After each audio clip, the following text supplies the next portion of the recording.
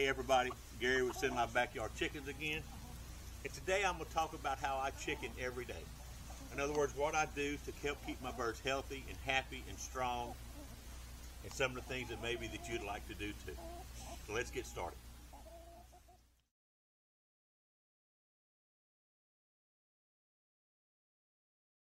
Okay, and the first thing we'll talk about is the coop and the run. And the run is just another name for the area that your birds will live when they're not inside the coop itself. If you have standard size birds, you want at least 2 to 4 square feet per bird. If you have small bantams and what have you, you can get away with a little bit less. If the run itself, which is the pen that they run around in and enjoy themselves and scratch and peck and all that kind of fun stuff, you want about 10 square feet per bird. Now, if you free range any amount of the day, and I free range a few hours with my chickens every day, you can get away with less because they're able to go outside and do that. But remember, overcrowding is an issue. It causes stress, and stress leads to other things, including illnesses in your birds. So you don't want to do that. Make sure that you have plenty of room. And guys, let me tell you, chicken math is a real thing. In the chicken world, 1 + 1 equals 11, and that's kind of the way it goes. If you build a coop thinking you're going to have 3 or 4 birds, build it for 6 or 8. If you're building a coop thinking you're going to have 6 or 8 birds, build it for at least a dozen. Think about that. You can't go wrong by oversizing it too much. You don't want to go huge, of course, but you want to think about the future, and this really happens. Next, you want to think about, how am I going to clean my coop? I clean my coop probably every 4 days, maybe every 5 days. And what I do whenever it looks like I have good lumps of poop and what have you in there, then it's time to clean it. And I use kind of a strange type of deep litter method. I don't really do the deep litter, but I don't completely clean it out every time either. I will basically just take a scoop, and I put pine shavings in the floor of my coop. And I will go in there and I will scoop up all of the poop and what have you. I'll throw that in my compost pile. Then I will come and I will mix all the rest that I wasn't able to get and mix it all in. Plus, over time, it compacts a little bit. Make sure that it is deep enough in your coop that when the birds jump down, and believe me, they will jump a lot of times, and they land on that they're not landing on a hard surface. They want to land on something soft, and you're not going to have leg problems and injury problems with them doing that. Then, of course, you need to think about predator proofing. What I did with my coop is actually inside the run. The first run is 8 foot by 20 foot. It's completely covered, completely wrapped around, and I've got hardware cloth doing that. Also, along the bottom of the run, I have boards going around the bottom and hardware cloth with grass over that, so they can't dig under it. If a predator gets inside this pen and coop, he's going to have a really tough time doing it. I also have automatic closing doors. I use the doors from Run Chicken. They're programmable. You can get them to do different things for you, operate in different ways. I really like these doors. They're tough, they're durable, they last a long time.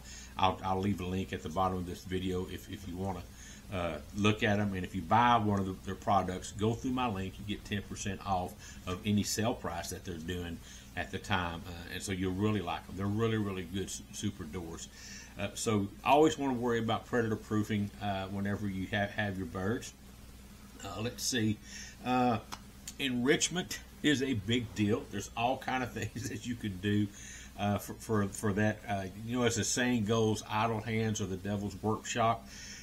Chickens, believe me, need something to do to occupy their time, because if they get bored, boredom leads to pecking and issues with that, and you don't want that. And there's all kind of things you can do to help enriching those little fellas' lives.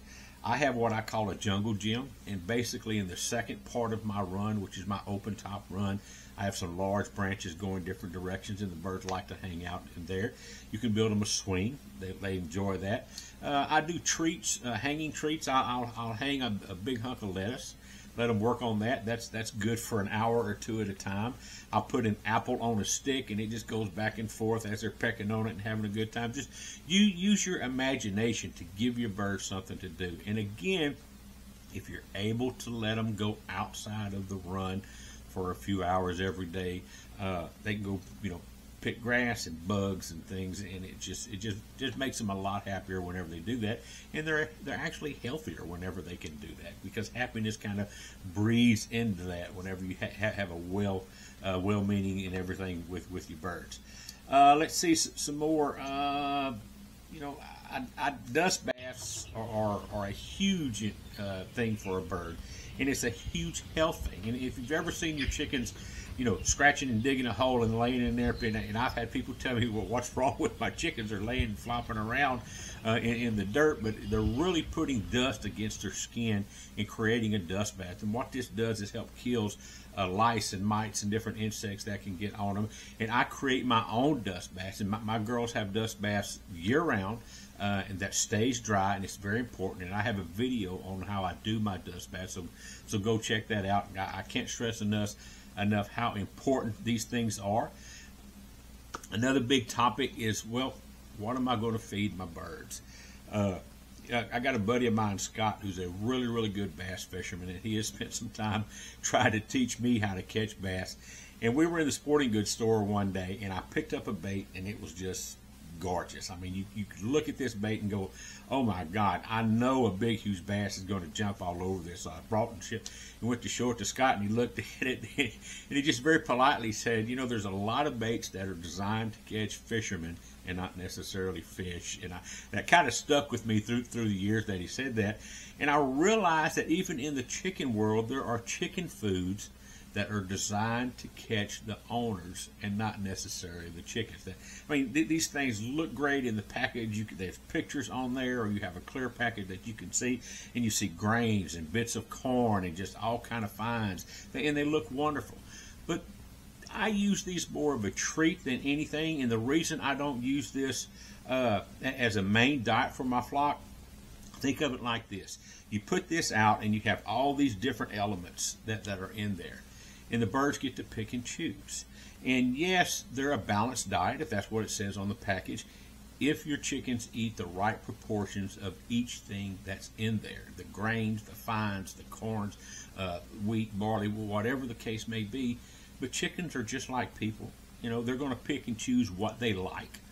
Fines have a tendency to go to the bottom of the bag or go to the bottom of the feeder. They don't get them as much. That's where a lot of the nutrition is that they put in these. So it's really kind of iffy if every bird is getting the same amount of nutrition and the same amount of balance in their nutrition. I like pelletized feed. I know each pellet that they eat has got the right and balanced amount of nutrition in each pellet, and I know what they're getting. And I supplement that with all kinds of goodies for them. We have healthy table scraps that we give our birds, chopped up greens. In the summertime, I will slice up grapes and blueberries, put them in ice trays, freeze them, feed them to the birds. They really, really like that. Again, what I said earlier about apples, they have a great time. So there's all kind of good, healthy things that you can give your birds, but don't get caught up in what looks pretty. What's more important is what is really, really healthy for your birds. About every 3 or 4 days, I'm going to ferment their food. It's really easy to do. I've got a video on fermenting and growing sprouts. You need to go out and check that as well. It really grows a bacteria that's very, very good for the bird's gut health in there. And I will grow sprouts for them as well. Again, so easy to do. Go check out the video. I will give them apple cider vinegar, and it must be apple cider vinegar that has on the bottle with the mother on there. And this is the stuff that has the bacteria in it. You can get apple cider vinegar that is pretty and clear and clean, but the stuff with the mother is going to have a layer in the bottom of it, and you're going to know what it is. And this, again, is very good for gut health. I do not give it to my birds constantly. I will probably mix up a couple of 1 5-gallon bucket of it once a month, and I keep 2 5-gallon buckets in my in the run. One of them has always got fresh, clear water, and the other one, every other time, every 3 times, whatever it may be, I will put the apple cider vinegar on there. The outside water that I have for the birds, I have a couple of 1.5 gallon waters on the outside of the run in the yard that they use. In here, I'll put pre and probiotics in there for them. Oregano I'll put in there for them. It's really, really good. Whenever I add my feed itself, My feed goes into a 5-gallon bucket, and when I'm about halfway through there, I'll stop and I'll put oregano and different herbs and what have you in that. Then I'll continue to fill it up, and at the very top of that, I spread red pepper flakes. I read a long time ago that red pepper flakes are good for preventing worms. They're not used to get rid of worms, but they're good for helping to prevent worms.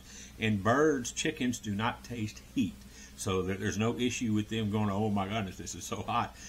So I layer my feed at different times and to put good things for your animals in there.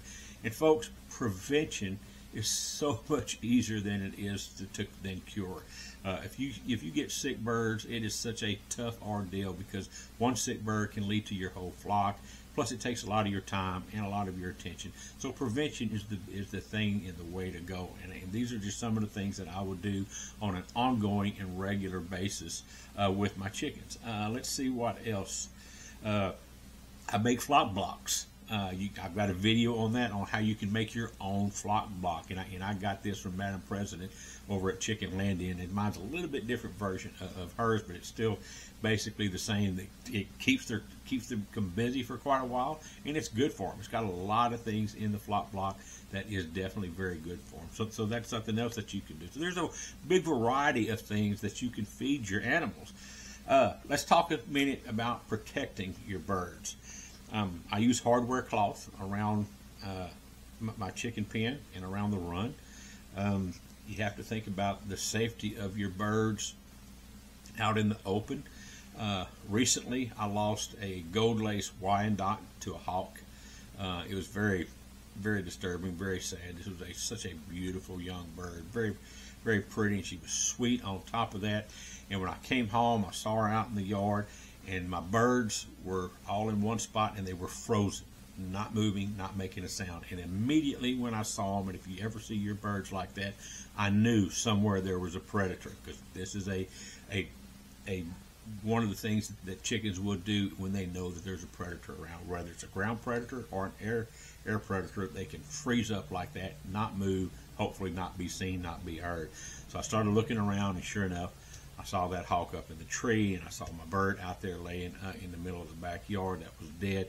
I tried to shoo it away. It went, and it would just fly from tree to tree to tree. Finally, it got dark. The bird left, and I didn't pick the animal up right then. I was going to wait till the next morning. And the next morning, I went out there just a little after daybreak, and before I got the bird picked up and was ready to bury her, that hawk was back. It wanted to claim its prize. So be very, very diligent about that.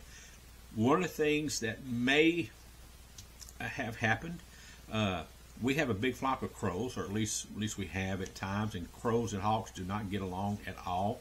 You probably have seen a crow harassing a hawk, driving it out of the area. They don't like each other. But one of the things that crows do not like is sudden flashes of light. And not long ago, a few months ago, I strung up some CDs over the open part of my run, thinking that the flashes of light would help deter hawks. Well, what they did was they helped to deter the crows as well, and so I may have actually led to the demise of that sweet little bird. Since then, I have removed those CDs.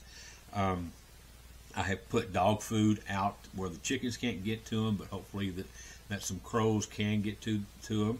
I have a crow call on my phone, and I have a little amplifier speaker, and I've been going out there daily and calling some crows, and we're starting to see a few more in the area. A couple of days ago, there were probably 100 of them that passed over but kept going, but it tells me that they're at least haven't completely left the area. So look online, and you can see some things that would help attract the crows to your area. And again, it's good to have them. When I was a boy, we never liked crows because Daddy said that they were a trash bird, so we would shoo them away, shoot guns in the air, try to get rid of them. But that is not the case. If you raise chickens, crows are your friend if you let these birds go to the outside. You can also have a dog that is raised from a young puppy with your birds. The dog needs to be one that lives outside in the same area as they do. They're a great deterrent for predators, whether raccoons or predators from the air. Just the sight of them will oftentimes keep a bird or another predator from coming around.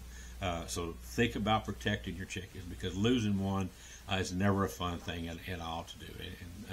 And you know, I'm experienced. I've lost birds, you know, several times over the years. This is the first time, and I really can't remember the last time that we lost one to a hawk. A lot of times it's just we had a stray dog some few years ago show up that never showed up again and killed a couple of them, and then natural deaths and what have you. But it was really something to see this one that got it killed, and this hawk just didn't want to leave. You know, that was crazy. The fact you knew it was trying to claim its prize, but it didn't get it. So that was great. One of the most important things that you can do is just literally get to know your birds. Spend some time out there, watch them, understand the flock dynamics. Pecking order is a real thing, and you can see how that works out.